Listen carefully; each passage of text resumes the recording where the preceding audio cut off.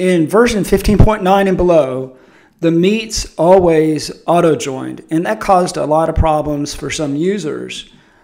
Now that auto-join is a configurable item. You can see it right here in the settings.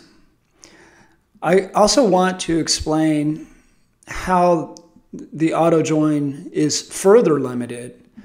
Right off the bat, auto-join is only relevant, will only be eligible for links that are listed here. So I'll use the word scope. So auto-join is scoped, only relevant for links that are listed in your Rooms tab here.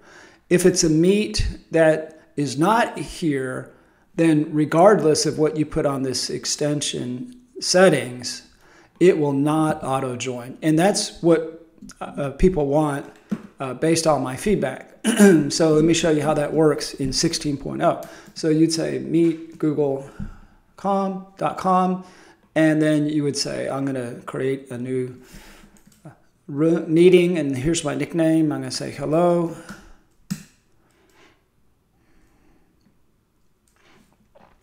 In the past, 15.9 and below, this would automatically join, and it would not stop at this point. That caused problems for a lot of people. Now, I don't auto-join any meet unless it's listed here. But you can even further limit the auto-join by the configuration settings. So the first step is asking, the extension will ask, is this meet right here in my list of rooms? If it's not, it will not auto-join. If it is, let me just do a triple click on that. If it is, it may join or may not, depending on this setting. Okay, so I'll turn that off.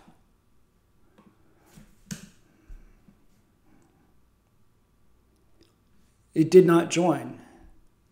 But if I turn this setting on, I check it, and I refresh as if I'm entering it anew again. There you go. It automatically joins. So that's, I think, a big improvement for a lot of users. I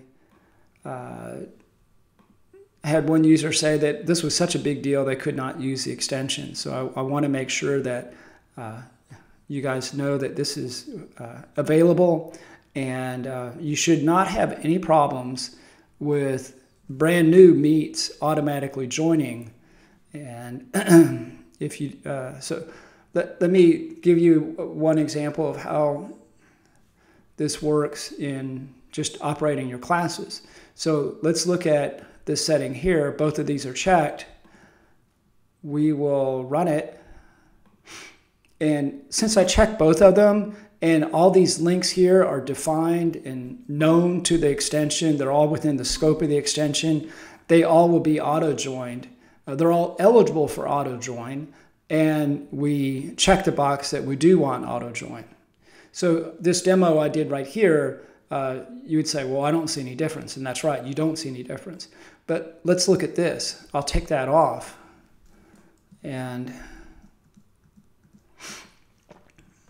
now we should expect that when we run it, the main will not auto-join, but the breakouts will.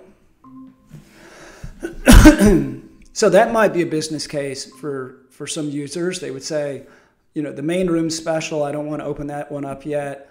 Nobody knows about the breakout rooms anyway, so maybe you feel it's okay to open those up. Or you will open those up later on, and you don't want to have to go to every single one of those breakout rooms and say, join, join, join, join.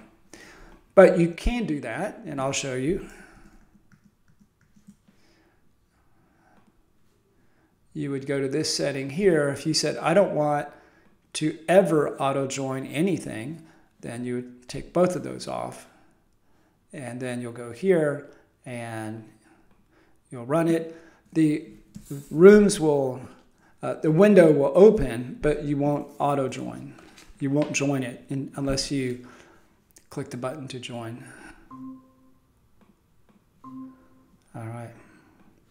So it's up to you. You have the control, and it's a configurable item.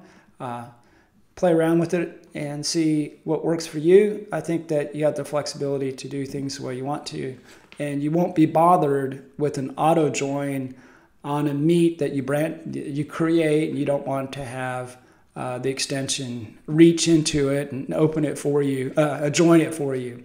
All right. Thanks a lot.